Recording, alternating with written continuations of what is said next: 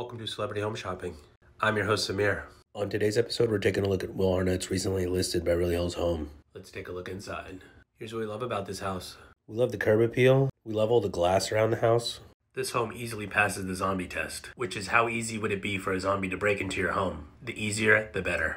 We love this circle mirror and this circle mirror. There's never been a better time in history to be a circle mirror. We love this stuffed table by the entrance. It's perfect for your keys, wallet, and AirPods when you come home. We love this eating area in the kitchen. We love that the media cabinet in the living room looks like a refrigerator. What should we watch tonight?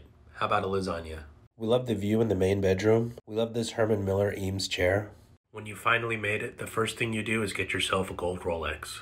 The second, you buy one of these chairs. We love the view from the tub in the main bathroom. We love this little cubby in the shower. It's the perfect place to hold a glass of wine while you shower. We love this carpet in the main bathroom. As a Persian, the only thing I want to feel after I shower is a vintage rug under my feet. We love the whole modern vibe in the backyard. This entire thing is a mood 2021. We love the lighting. We love this fireplace. Fireplaces are better than fire pits. Where would you rather be, a pit or a place? The answer is easy. We love this little chill ledge in the pool. We love how perfect the grass is. I've looked at every blade of this grass and I haven't found a single weed. Finally, we love this cold plunge. You'll probably be using this for ice cold drinks at a party. And we love this backyard sauna. Here's what we hate about this house. We hate that the driveway is a hill. We hate the location of this basketball hoop. Picture this. Your buddy Jason Bateman comes over to play a game of basketball with you. He misses a shot badly and it starts rolling down this hill. Fortunately for you, you close the gate so the ball doesn't roll down the hill into the street, or you could get hurt. But next time you might not be so lucky. Let's proceed. We hate these low-hanging lights in the entrance. I don't get it. We hate how small the kitchen is. We hate that these 4 cabinets are different sizes. We hate how small the stove is. And we hate that these handles on the fridge are not side by side. This is deranged.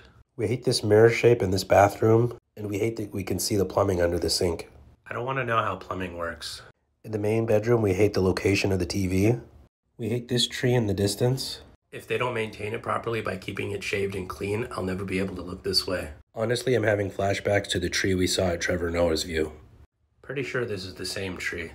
We hate that you can also see the hell tree from the bathtub. We hate this plumbing in the main shower. In the backyard, we hate that the barbecue is hidden on the side. We hate that these oranges are outside in the sun. Nobody wants hot oranges. Finally, we hate the grass lines. It hurts having to see the furniture go over it like this. Here too.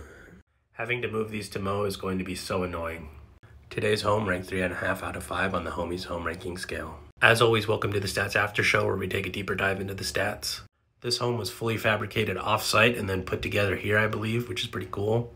They bought the property in 2013 and then built this, so they'll probably make a nice profit on it.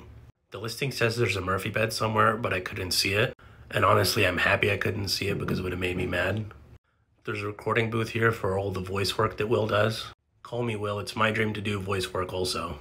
And finally, there's always money in the banana stand. See y'all next episode.